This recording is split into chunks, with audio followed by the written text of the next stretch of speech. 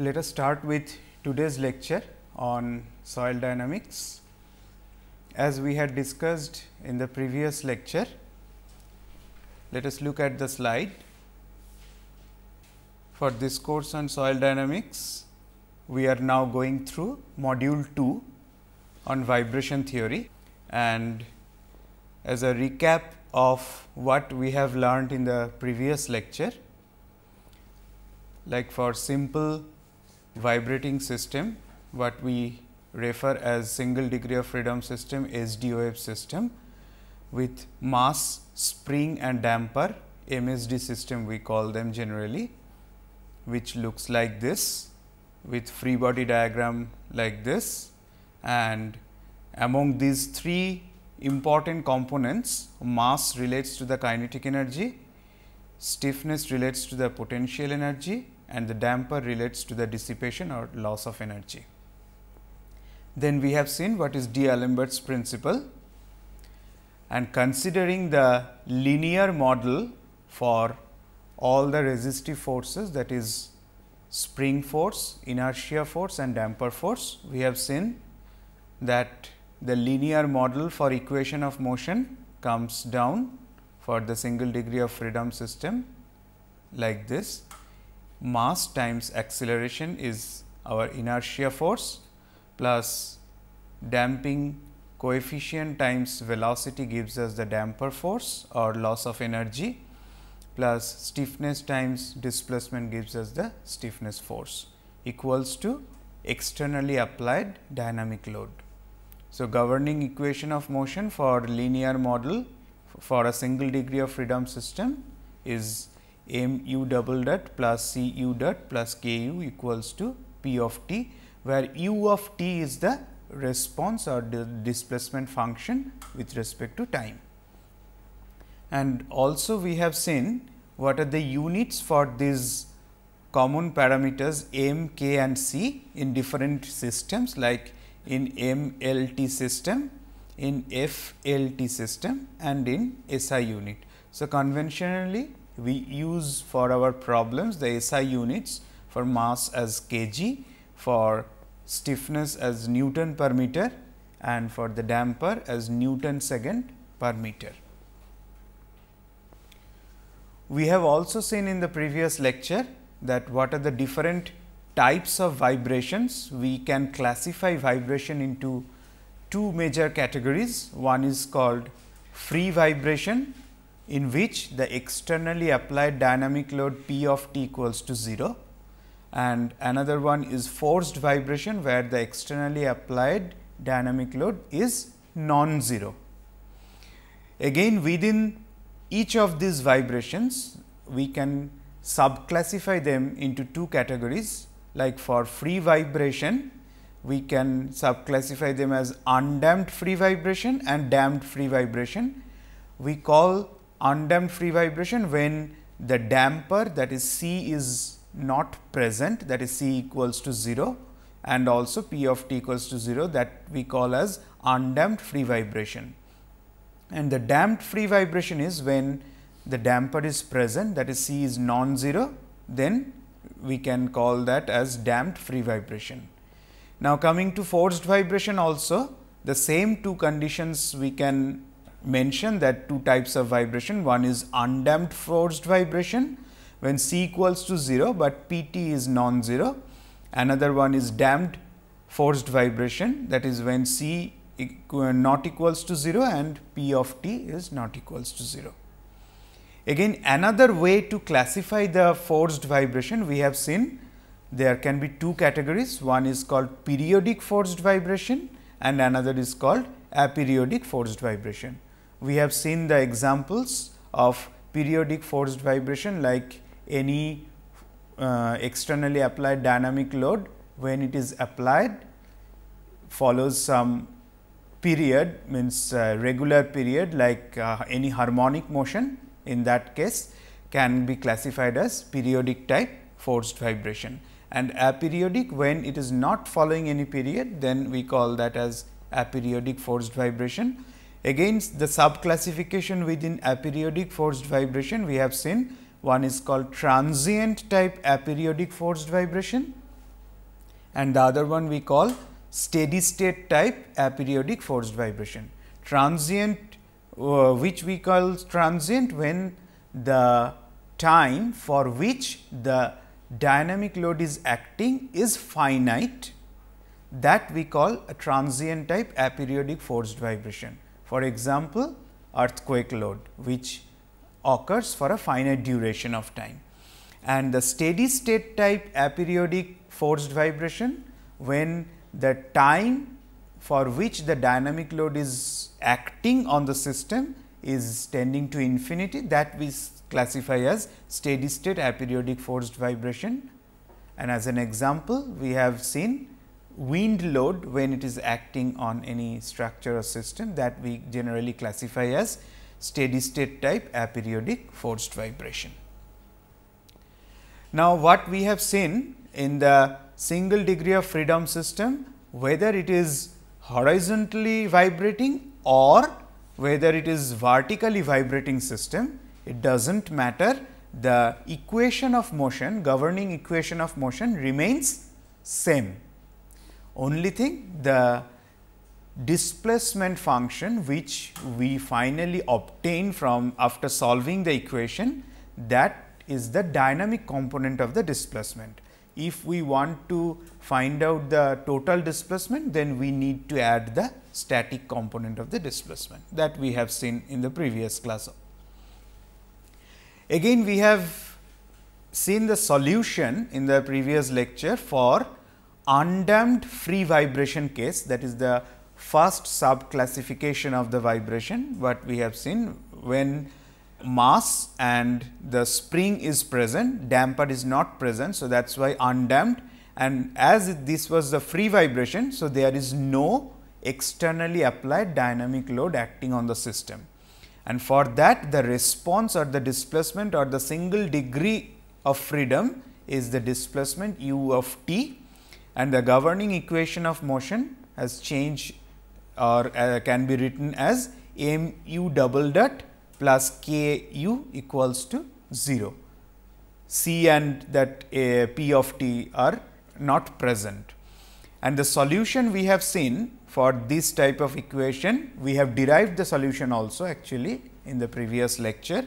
So, it is given as some constant cosine of omega n t plus another constant sine of omega n t, where omega n is nothing but the natural frequency of the system, which can be computed as root over k by m, where k is this stiffness coefficient and m is the mass of the system.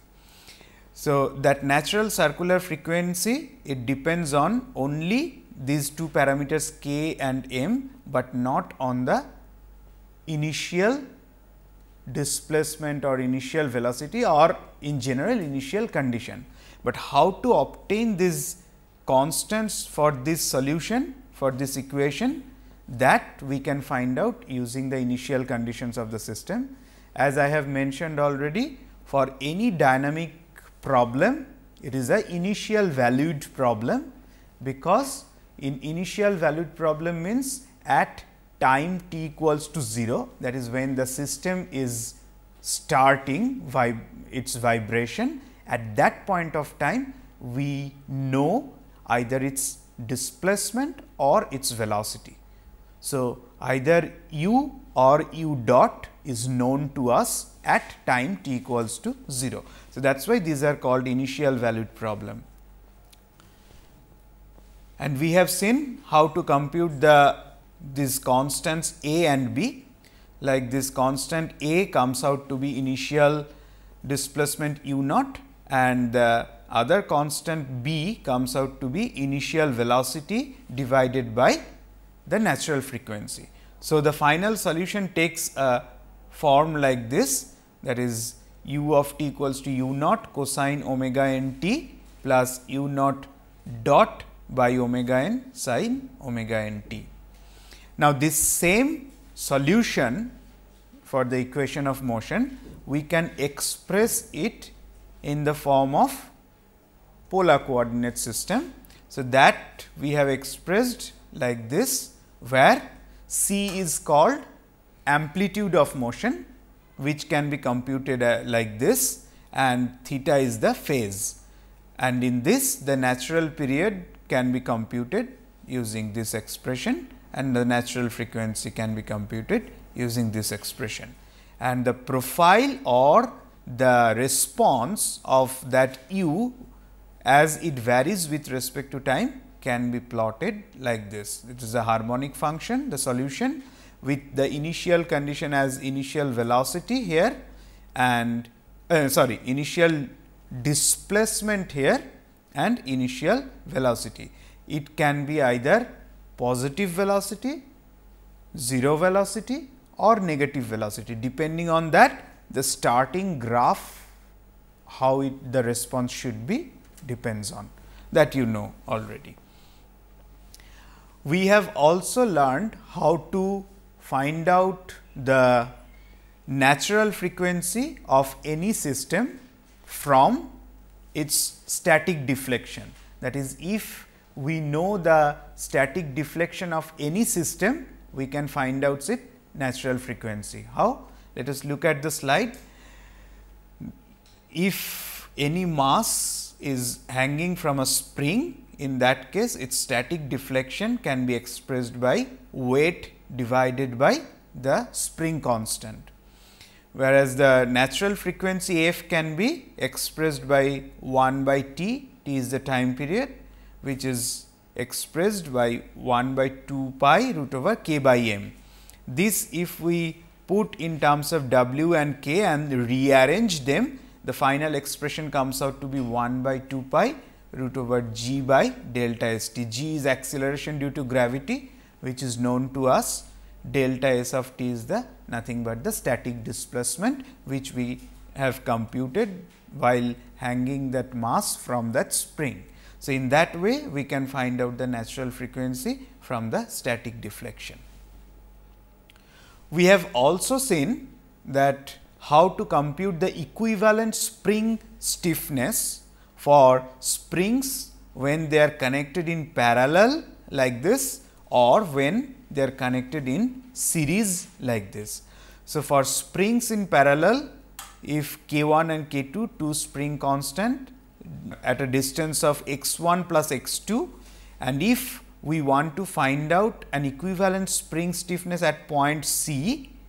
So, that point C is at a distance of x 1 from this spring k 1 and at a distance of x 2 from spring k 2, then the equivalent spring constant comes out by this expression, which we have derived in the previous lecture, and when springs are connected in series like this, the equivalent spring constant can be expressed by this expression.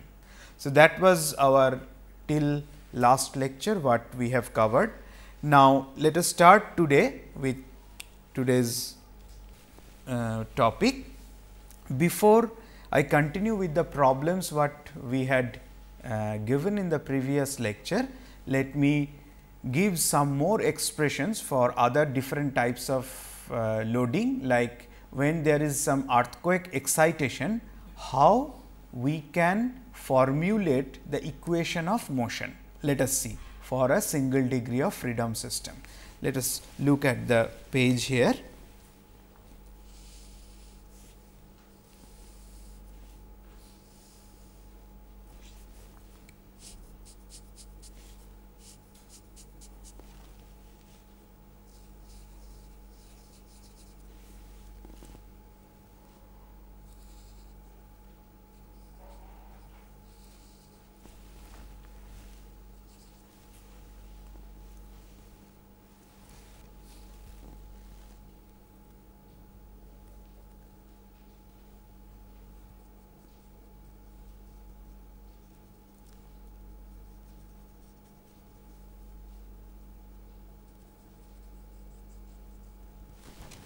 So, this single by single storied frame, again we are considering, assuming that mass of the slab and beam are much more than the mass of the column, and the mass has been assumed to be concentrated at this level.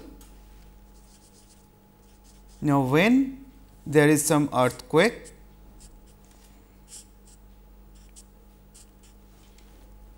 we have some ground movement or ground displacement.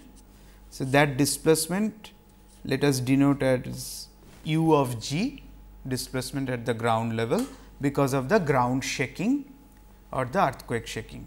It is coming from the earthquake acceleration, that if you integrate twice you will get the displacement. So, that displacement at ground level is u g, and at this level,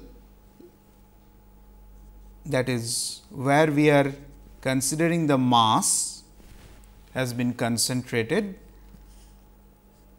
that additional displacement let us say as u of t, and the total displacement at this top level, let us denote it as u total.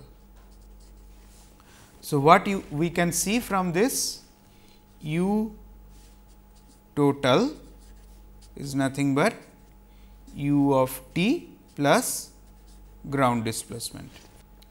Now, when we are writing our equation of motion from the free body diagram using D'Alembert's principle, what we know, the inertia force plus the damper force plus the spring force equals to what it should be in this case when it is system subjected to earthquake motion. On right hand side, should it be 0 or f of t? It is f of t in the general solution is like this. At this present case, f of t equals to 0, because look at the system, there is no force applied on the system. So, f of t is 0. So, does it mean it is a free vibration case? Let us see. Let us proceed further, we will find it out. So, the equation is F I inertia force plus F d damper force plus the spring force equals to 0 in this case for earthquake excitation. Now, how much is our F of I, that is inertia force in this case? Inertia is mass times acceleration. How much is the acceleration the mass is experiencing in this? Mass has moved a distance of u total. So, acceleration corresponding to u total will act on this mass as inertia force. So, F I is nothing but m times u double dot total. Okay. And the damper force F of d is nothing but c damping constant times the velocity. Now, what we know? The velocity is the relative velocity between the two ends of a damper. So, what is the relative velocity here? About the two ends, it will be u dot of t, that is the relative velocity. And what is the spring force? That is also the spring constant k times the relative displacement. What is the relative displacement between this point and this point? That is u of t. So, if we put these expressions in our D'Alembert's principle, whatever expression we have got here, it comes out to be m u double dot total plus c u dot t plus k u of t equals to 0, or m u double dot t plus u g double dot. Look here, the total displacement was u of t plus u of ground, and that u of ground we can differentiate twice to get the acceleration at the ground, which was actually our input from the earthquake motion, right. So, in this case it is possible to differentiate. So, that is why we have written like this plus c u dot t plus k u t equals to 0.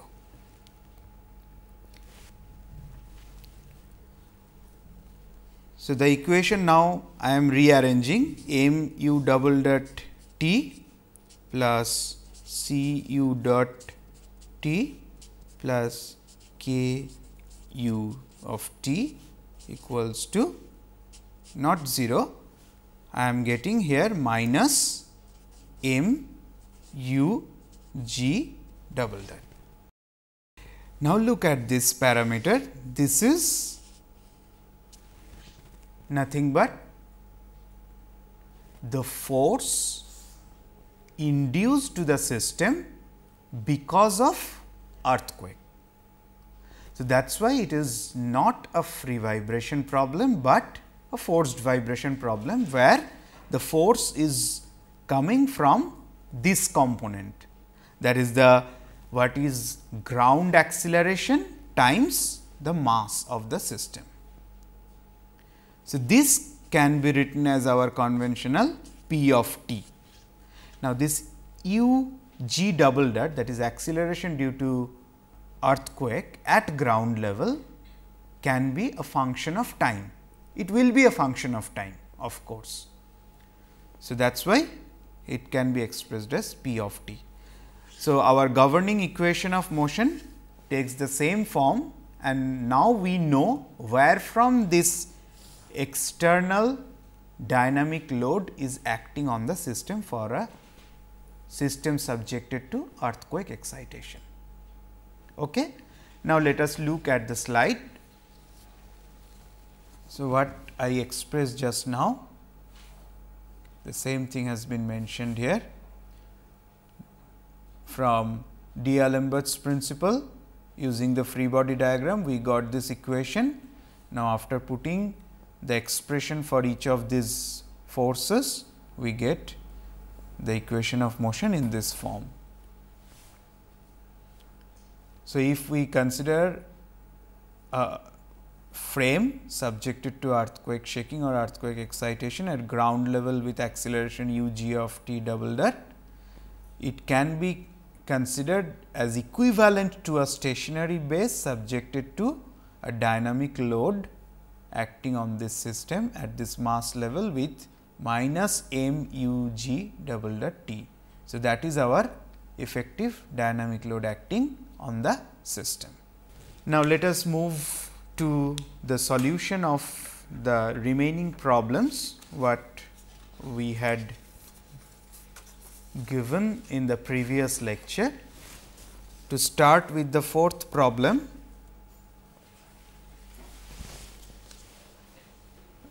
we have seen that it says the bent rod shown in the figure. So, this is a bent rod has negligible mass. So, this rod is rigid rod, but we are assuming it is not having any mass, but it is supporting a 5 kg collar at its end. So, again as I have mentioned, we always consider this in these problems masses are point mass, right. So, this 5 kg collar is concentrated at this end C. What it says, develop the equation of a motion and determine the natural period of vibration for the system.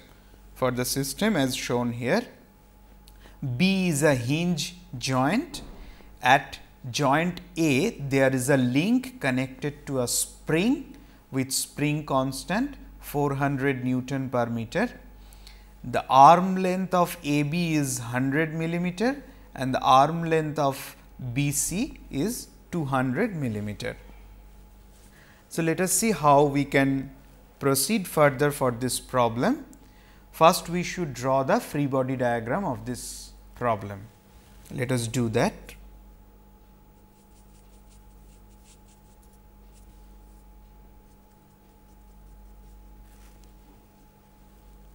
So, for a small rotation, the system will take a shape like this. This is a small rotation theta angle. Here also it will make theta, because this is a rigid link. So, at pin joint they will maintain the continuity, and theta is the small angle of rotation, and at one instant of time we are considering this is our direction of motion.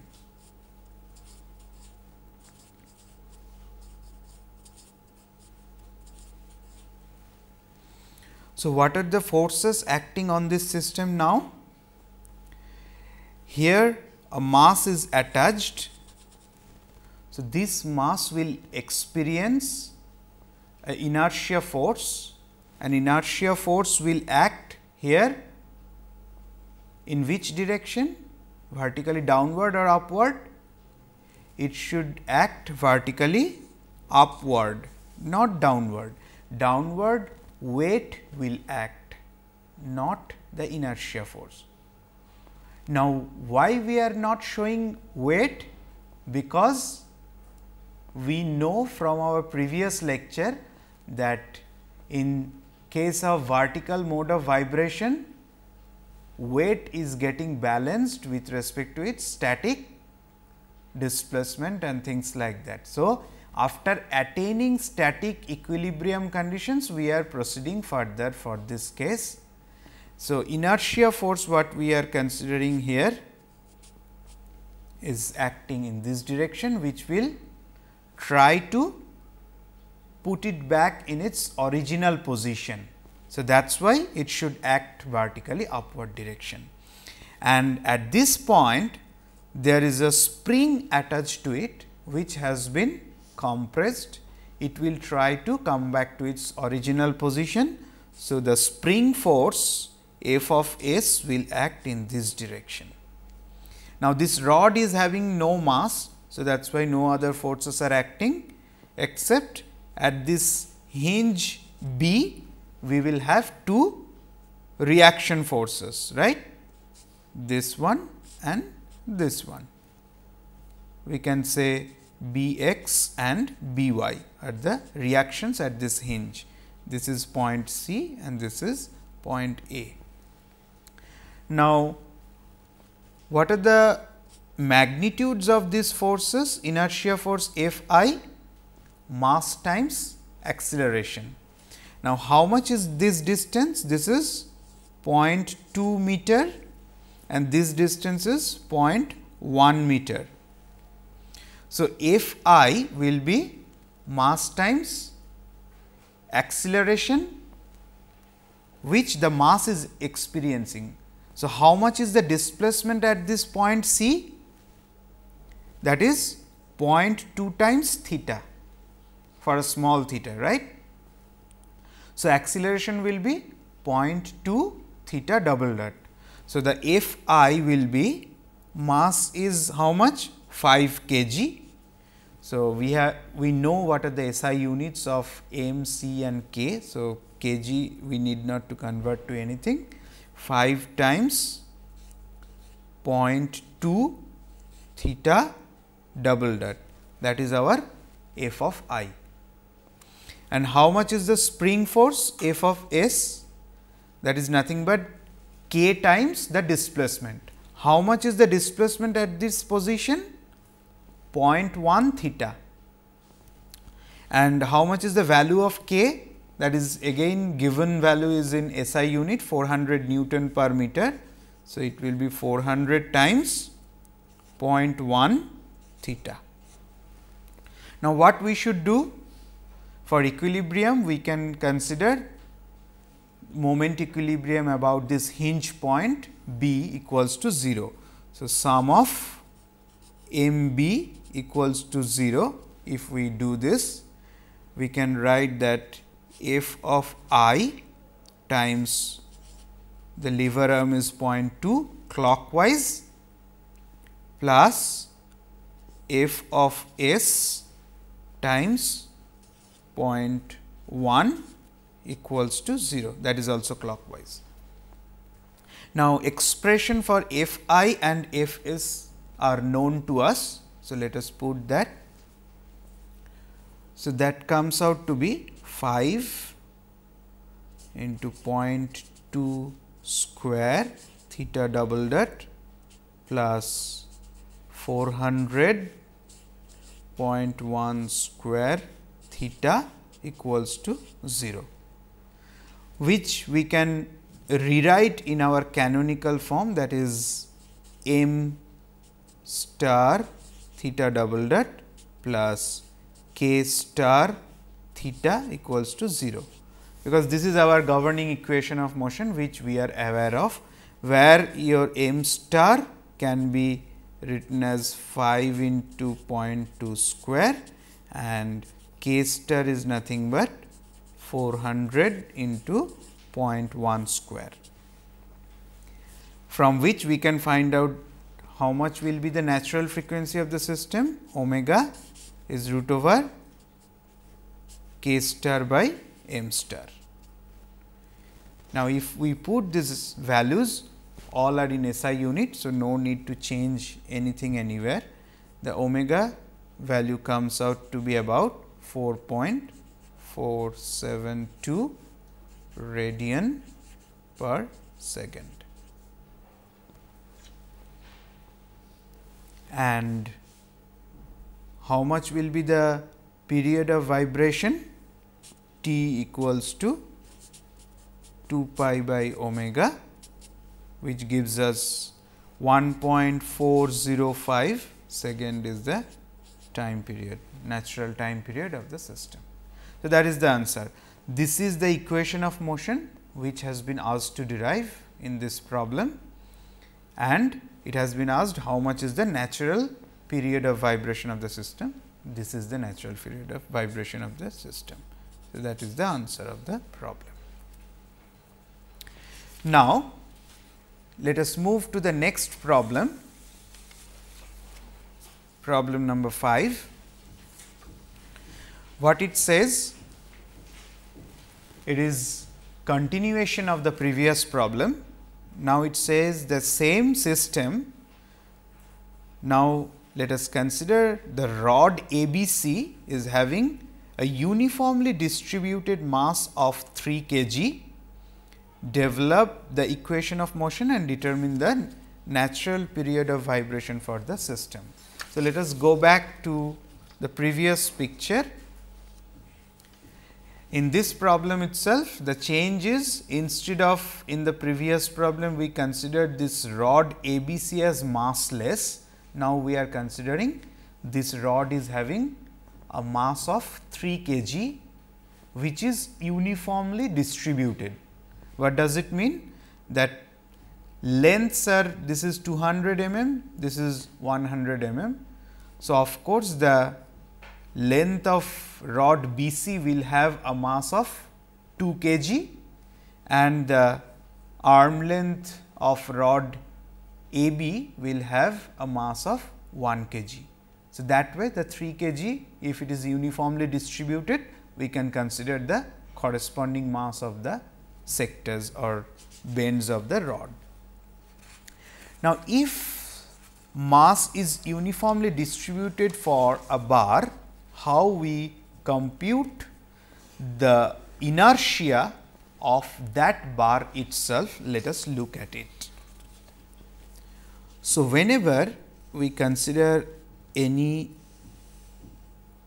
bar which is having some uniformly distributed mass, what are the inertia forces can act on this bar of length L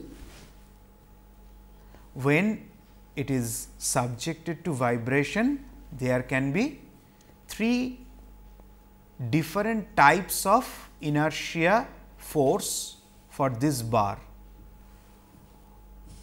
and all these we consider at the center of gravity of the bar. Why? Because all these problem we are considering, the masses are point mass. So, if there is a acceleration, there is an acceleration in this direction, say x direction, which is say a x, the inertia force for this bar of uniformly distributed mass will be m times a x in this direction. That is the horizontal inertia force. Similarly, if the bar is subjected to a vertical acceleration of a y, in that case the inertia force in vertical direction will be m times a y. Now, these are the translational inertia forces. If the bar is rotated about its center of gravity, in that case the rotational inertia force for a bar about its center is given by m L square by 12 times theta double dot, where theta is the angular rotation, theta double dot is the angular acceleration, and m L square by 12 is the moment of inertia of the rod about its C g.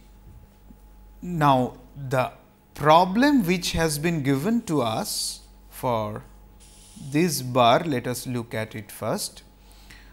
All these forces are acting at the center when we are assuming point mass, it is rotated by an angle of theta. So, instead of considering that it will have an inertia, rotational inertia force m L square by 12 theta double dot acting at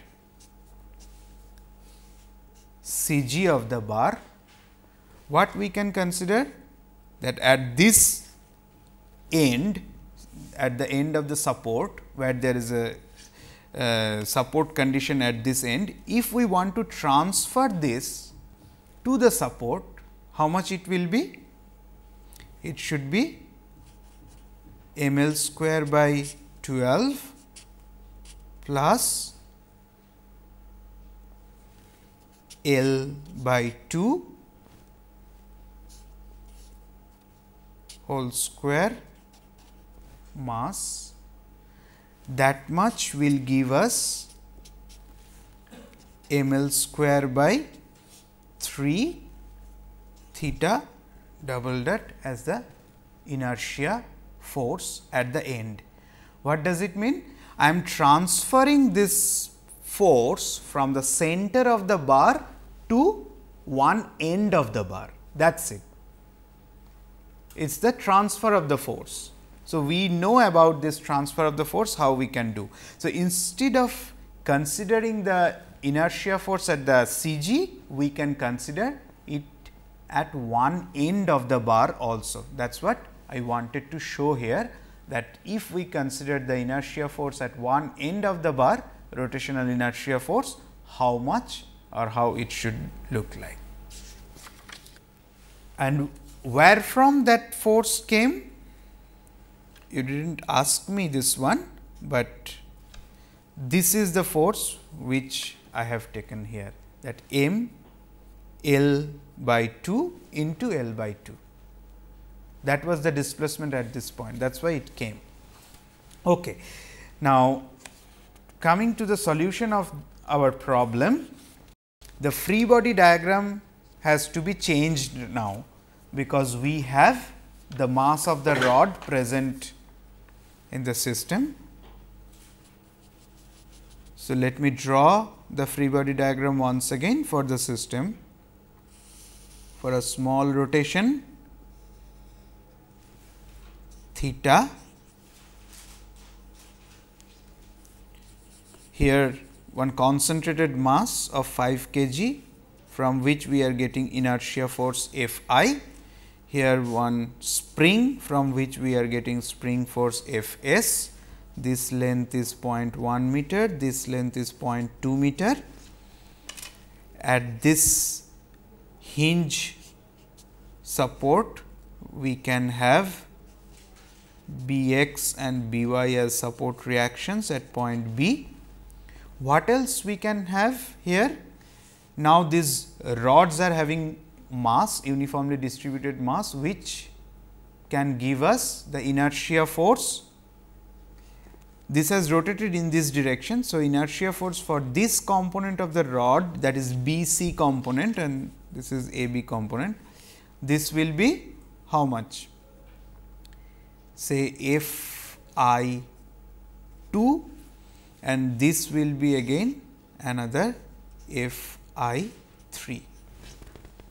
These F I 2 and F I 3 are arising because of the mass of this rod B C and A B. Now, this F I and F S, we know their values, we have already computed. Let us see how much are the other two new inertia forces.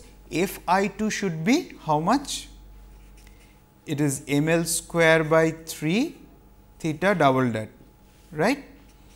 So, how much is the mass for the rod B C? That is 2 kg.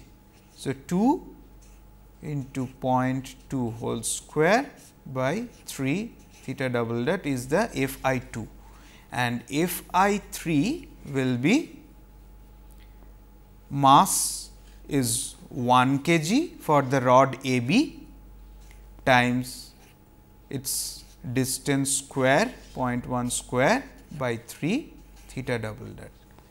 So, how the equation of motion has changed now? The equation of motion, if we rewrite, it will be F I times 0.2. So, we are writing sum of m b equals to 0, the same moment equilibrium about this support point B. F I into 0.2 plus F I 2 plus F I 3 plus F s times 0.1 equals to 0. So, these are the two additional inertia forces now we got,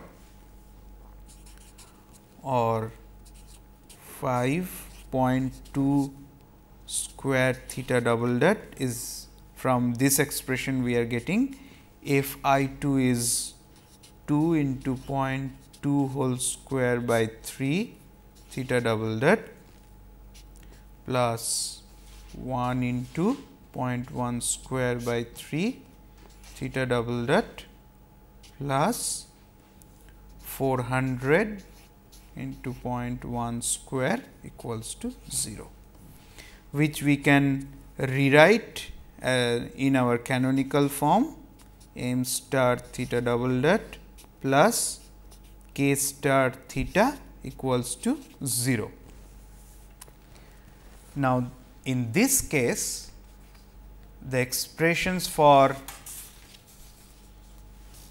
m star is nothing but 5 into 0.2 whole square plus 2 into 0.2 whole square by 3 plus 1 into 0.1 whole square by 3. That is our m star, whereas k star remains as same like previous problem 400 into 0.1 whole square. Knowing these two, we can find out what is the natural frequency. It is root over k star by m star. If we compute this value, we will get natural frequency is coming out to be 4.17 radian per second, which will give us finally the natural period of vibration of the system as 1.5 second. Now, the governing equation of motion is this one and natural period of vibration is 1.5 second for this second problem. What you can notice, now we can compare the previous problem result and this problem result. What we got, the natural frequency in the previous problem was 4.472, which has come down to 4.17 radian per second in the second problem. Why? Because there is an increase in the mass. As the expression of omega suggests us, if there is an increase in the mass, obviously the natural frequency is going to decrease. So, that is what has happened here also, as we can see. In other words, the natural time period has increased from 1.405 to 1.5 second, because if the natural frequency is decreasing, obviously the natural period will increase, because it is the inverse of the frequency as expected. Fine. Now, let us move to the next problem, problem number 6. Let us look at the problem here. What it says, that one system is given here. It says, what are the differential equation of motion about the static equilibrium configuration and the natural frequency of motion of the body A. So, this is the body A for a small motion of this rod BC.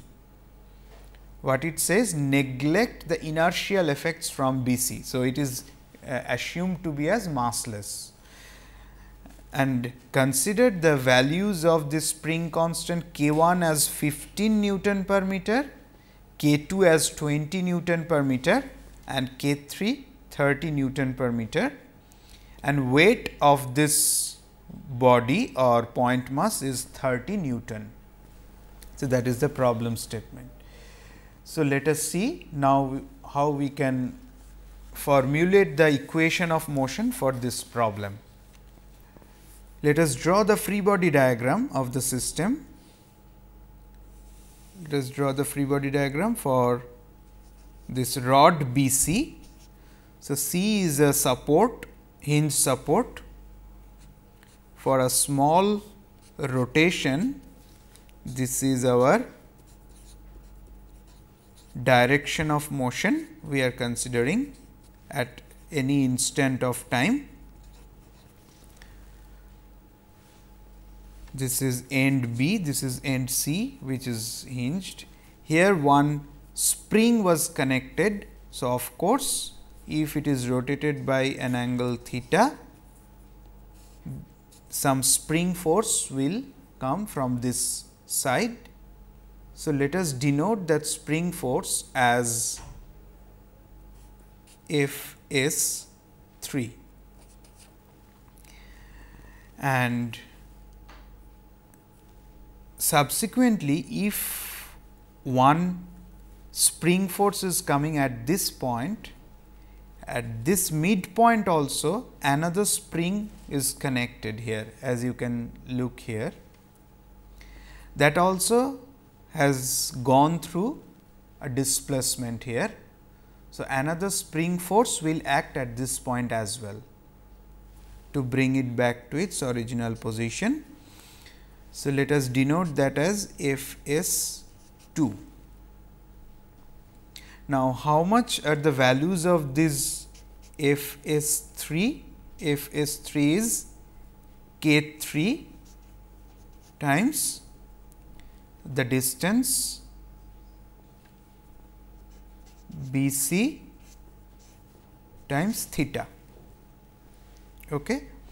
Or let us say this displacement we are denoting as y of b. So, it can be written as K3 times y of b.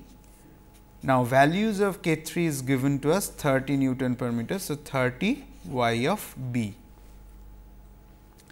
How much should be this displacement at the midpoint? This point is midpoint, as per figure this is 3 meter, this is also 3 meter.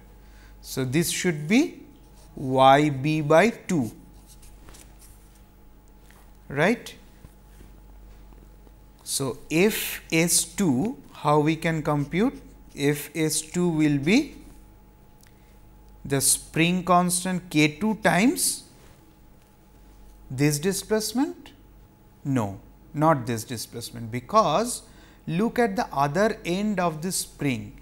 See, for this spring the force is k 3 times y b, because the other end was fixed end. In this case, the other end of the spring k 2 is not a fixed end. So, there also can be some movement, and the spring force in k 2 should be the relative displacement between the two ends. So, it is better if we draw the free body diagram of the spring 2, that will give us a better picture. So, at this end we have F s 2 acting in this direction, F s 2 acting in this direction. So, I am drawing the free body diagram of the spring 2. And how much is the displacement of this end? Is y b by 2 in downward direction. Let us assume that at end A, its displacement is y a in downward direction. So, F s 2 will be k 2 times the relative displacement y b by 2 minus y a. Now, value of k 2 is given to us, which is 20 Newton per meter. So, 20 times y b by 2 minus y a. Now, for this sector B C or rod B C, we can now write down the moment equilibrium about this support C, hinge support C. What it should give? Sum of m C equals to 0, which means F s 3 times 6, because this is 3 meter, this is also 3 meter. So, F s times 6 clockwise plus F s 2 times 3 equals to 0. Now, if we put the expression of F s 3 and F s 2 in this equation of moment equilibrium, what we will get? We will get a relationship between y b and y a. That gives us, on simplification, y b comes out to be 2/7 of y a.